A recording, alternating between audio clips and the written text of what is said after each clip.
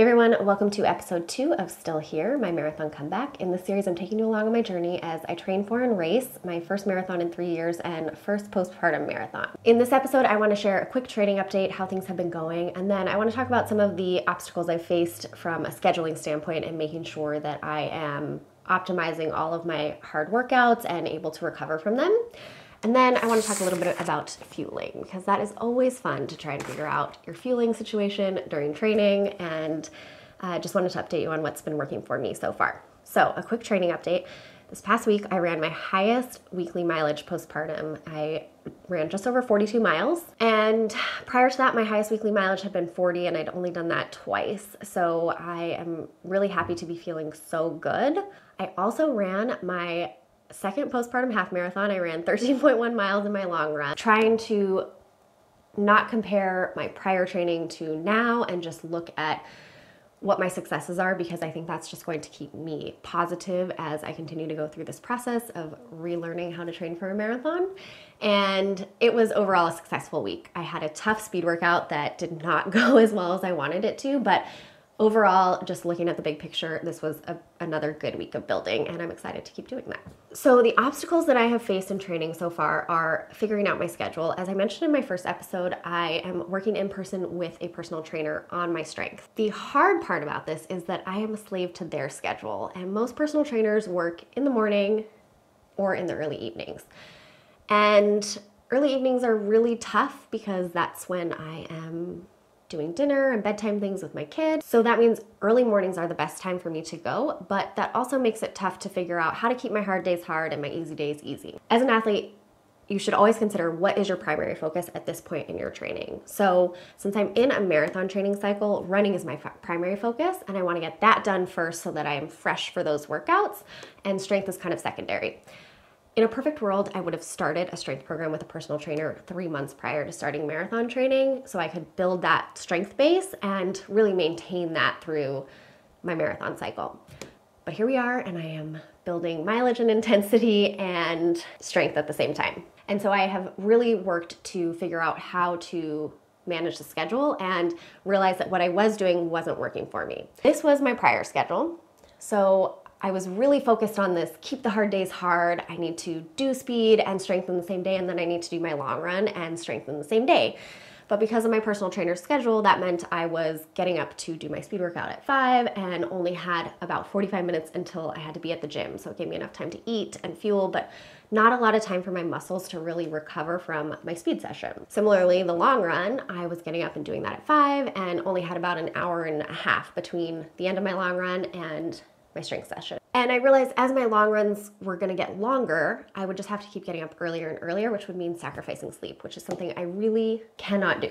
Sleep is something that I need more of and is hard to get when you have a small child, so I don't want to have to get up earlier to get that run in. I touched base with my coach and came up with a different plan, and the hardest part was being okay with making a huge change to my schedule mid-training cycle, and also just getting out of this idea that there was only one way for me to train, which was how I was doing it before, which was keeping those hard days hard. So now, this is my schedule.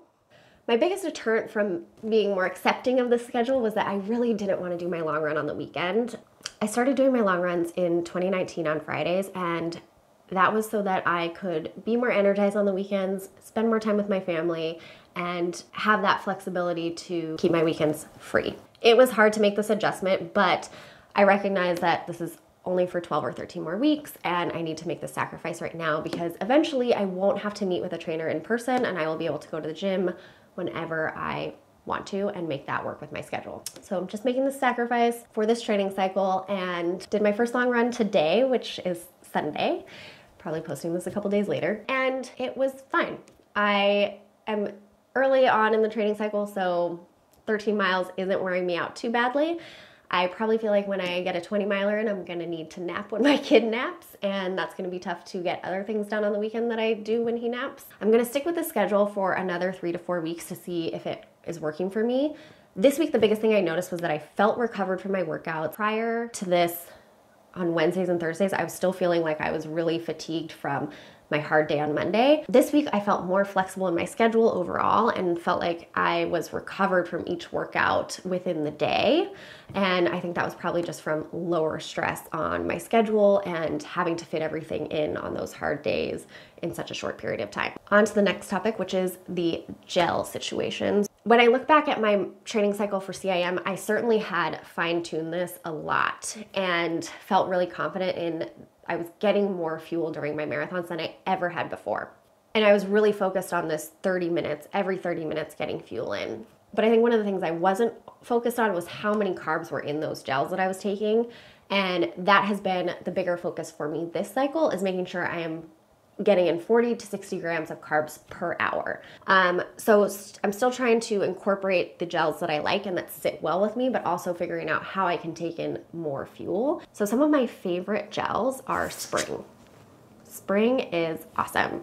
I like them because they are easy to get down without water. They taste good, not overly sweet, and they're not super thick. And that thickness is like goos and things like that is not so well with me. I was alternating between Huma gels and Spring prior to this. Coming back to Huma this time, I think they're a little too sweet for me right now. I am still using them every once in a while, but I am a little bit more reliant on the Spring. Today, I finally went for it and I tried Morton. I have been hesitant to try this for so long because the thought of taking Jell-O or something that had a Jell-O-like consistency during a marathon sounded awful. I like them a lot. It really tastes like flavorless sugar Jell-O, and it was very easy to get down, and I didn't necessarily feel like I had to have water with it, which is my biggest thing because I don't take gels all at once.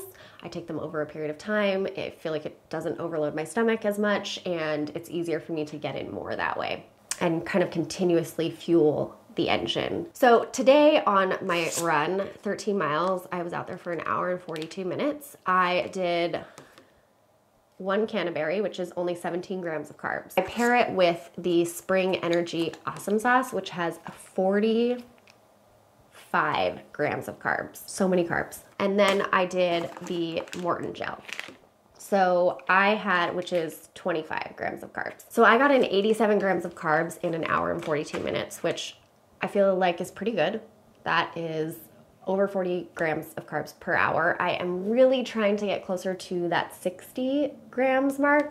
I do personally feel like the more carbs you can get in, the better. So I am just trying to train my stomach again. I'm glad I've found a variety that works for me, and will continue to kind of fine tune this. Training is all about experimenting. So I really don't go into a long run being worried that a gel is going to upset my stomach, because I would rather have it upset my stomach in a long run than on race day. So experimenting with all the things. So for what's ahead, I have a race coming up in a couple weeks. I am doing a 10K on Thanksgiving, a turkey trot, and I'm excited to use it as a data point to see where I'm at right now and to fine-tune speed workouts for the next training block. And I'm kind of nervous to race. It's been a while since I've raced, and 10Ks are not my favorite distance, but I am doing it in Long Beach in my hometown race.